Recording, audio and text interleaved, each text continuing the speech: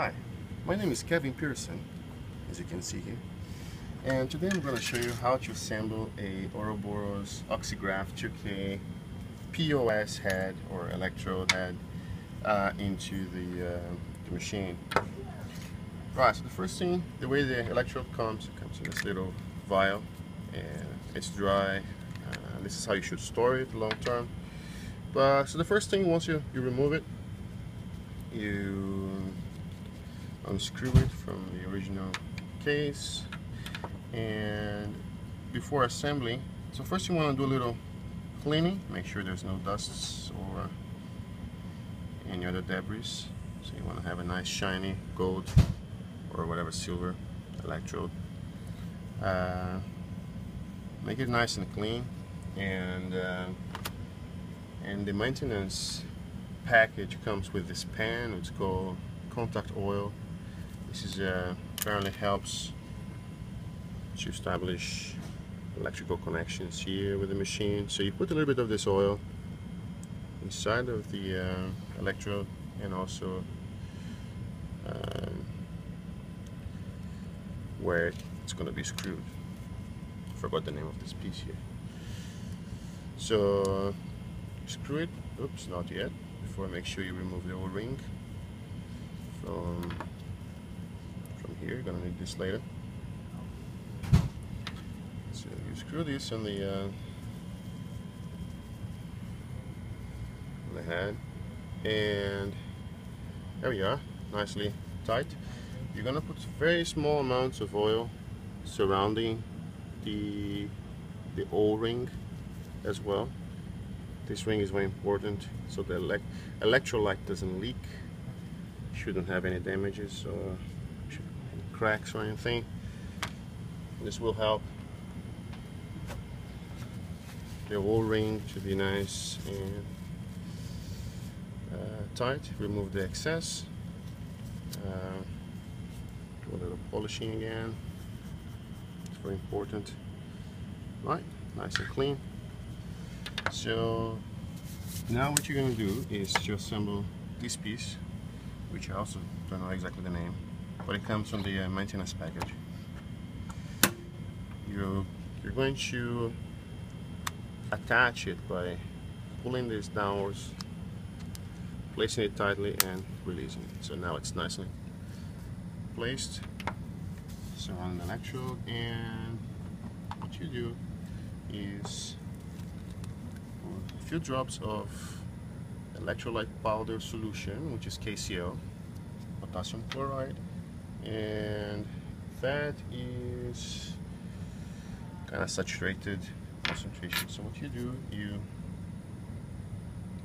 add a couple drops of electrolyte, potassium chloride on the top of the electrode head.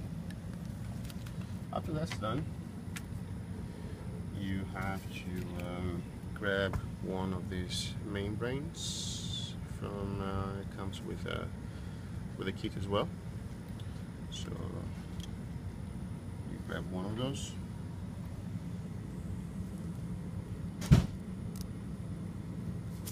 so it comes surrounded by this.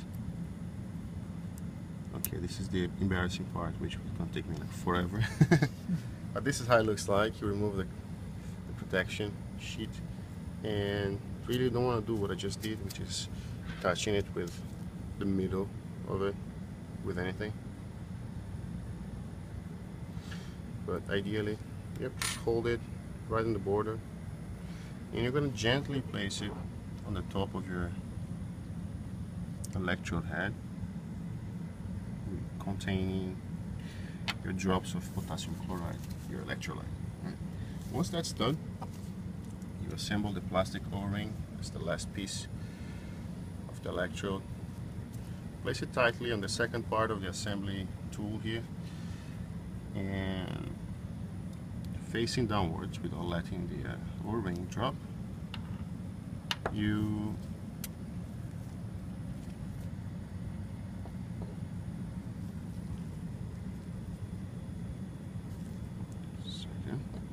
messed it up already. So here, make sure there are no bubbles between the membrane and your electrode. So no electrolyte, no bubbles on your electrolyte. Facing downwards. One movement down.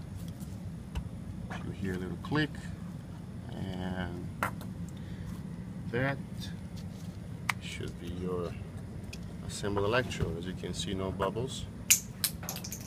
And just remove the excess of potassium chloride. And the last part, make sure there are no bubbles. And the last part of this process is to add this little rubber jacket around the electrolyte.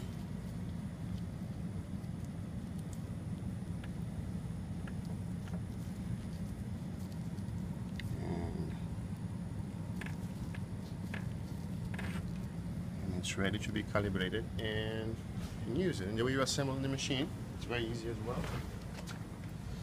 You do the same movement, pressing downwards, the spring mechanism here.